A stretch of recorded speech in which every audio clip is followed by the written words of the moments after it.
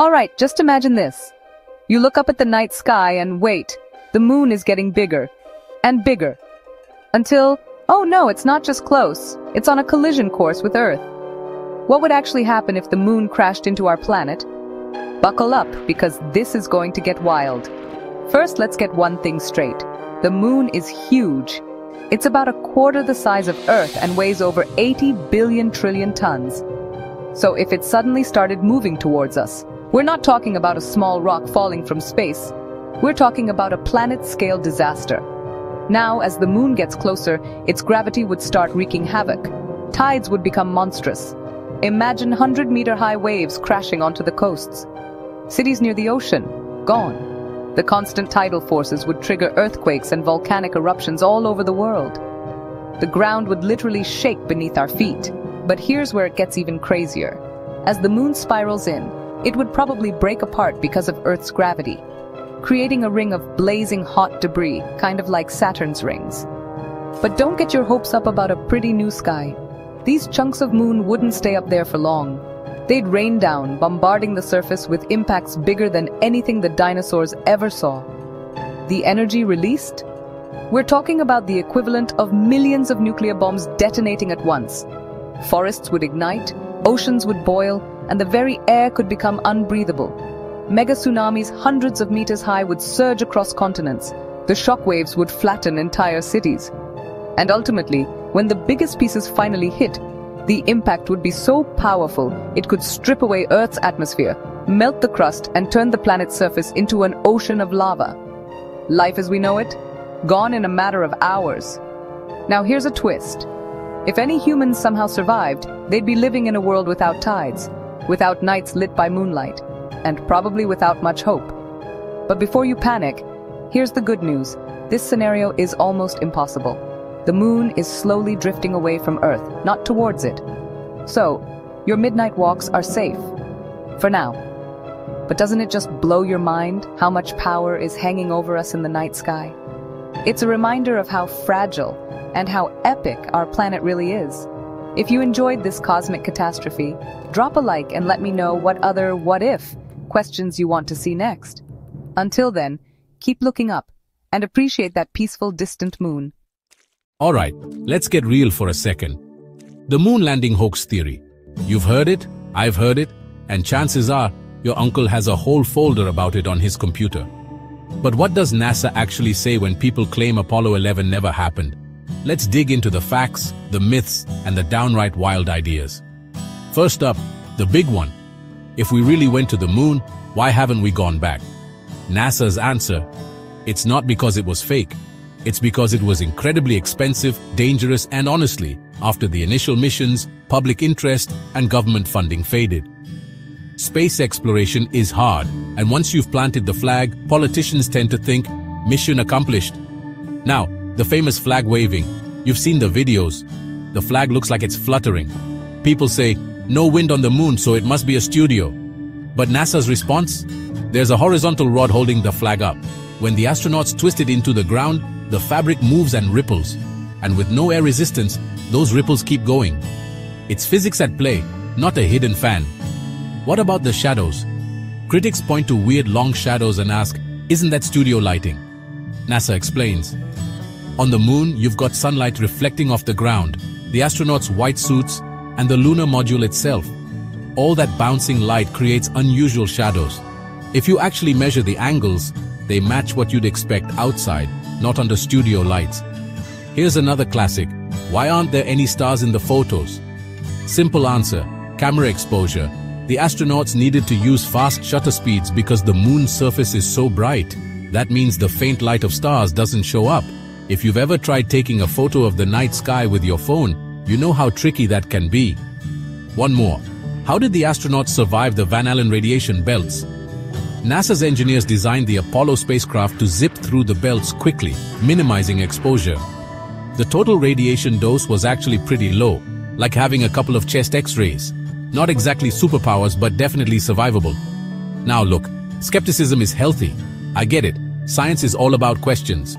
But when you actually dig into the details, the moon landing hoax falls apart. All the gotchas have scientific, well-documented answers, and the evidence from thousands of engineers, telemetry data, and even retroreflectors left on the moon that we can still bounce lasers off today is solid. So next time someone says, the moon landing was faked, ask them, which part exactly? And are you ready to dive into some real science? Because for all its mysteries, the moon landing is one giant leap that really did happen. Stay curious, keep questioning, but don't forget to check the facts.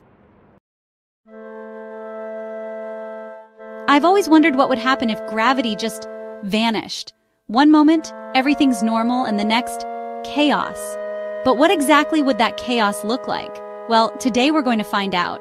We're about to dive into a world where the fundamental force that keeps us grounded doesn't exist anymore. Are you ready? Because things are about to get weird. The moment gravity disappears, everything not firmly attached to the Earth's surface would start to float away. And I mean everything. Your coffee mug, your cat, your neighbor's car, and even you. But it's not just small objects. Entire oceans would begin to rise, creating a spectacular but terrifying sight of water lifting into the sky. Buildings, trees, and even mountains would start to crumble and break apart, their structures no longer held together by the downward pull we've always taken for granted. But what about us? Well, we'd be in for quite a ride. Without gravity, our bodies would experience some interesting changes. Our blood, no longer pulled towards our feet, would redistribute more evenly throughout our bodies. Sounds nice, right? Well, not so fast. This would cause our faces to puff up and our legs to shrink. And forget about walking. We'd be floating aimlessly, desperately trying to grab onto anything solid. Now you might think, at least we can breathe, right? About that. Our atmosphere, no longer held close to the Earth's surface by gravity, would start to dissipate into space. Within minutes, the air would become too thin to breathe. And as the atmosphere escapes, so does our protection from the sun's harmful radiation and space debris. Earth would quickly become uninhabitable. But the effects wouldn't stop at Earth's surface. Our planet's orbit around the sun? Gone. We'd start drifting away into space along with all the other planets. The moon? It would no longer be our faithful companion, instead wandering off on its own cosmic journey. The entire solar system as we know it would cease to exist. And it gets even bigger. Stars, no longer held together by their own gravity, would explode, scattering their matter across the universe. Galaxies would disintegrate, their billions of stars flying apart like cosmic confetti. The universe as we know it would become a vast, ever-expanding cloud of particles, with no structures, no planets, no anything really. So there you have it. A universe without gravity. It's a scenario that reminds us just how crucial this invisible force is to our very existence. Gravity doesn't just keep us grounded, it shapes the cosmos, allows planets and stars to form, and ultimately makes life possible. But here's a thought to leave you with.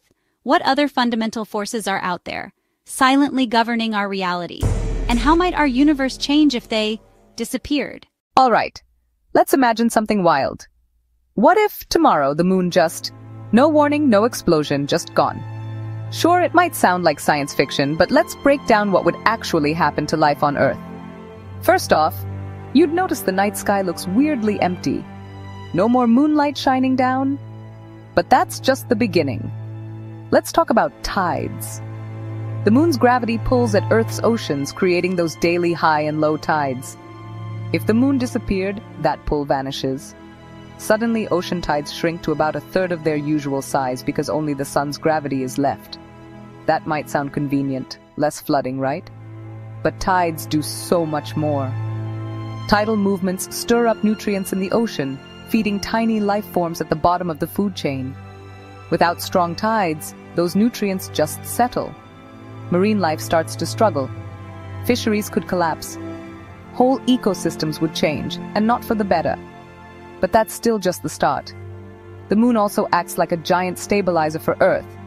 Right now, Earth's tilt is kept steady by the moon's gravity.